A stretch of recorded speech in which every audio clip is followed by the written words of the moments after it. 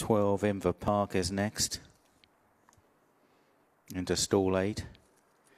Not many more. Marley Park is now going in. Rolf Rembrandt and Whittle Le Woods in the red jacket.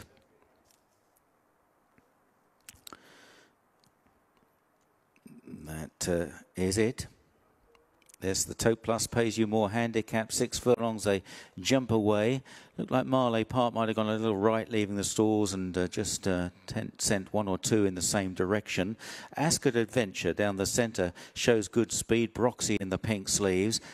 Prominent is Ballyconneely Bay in a noseband. Then on the far side, red-jacketed Whittle Le Woods. In behind runners is Tanfantic in the hoop cap. Talbot on the far side.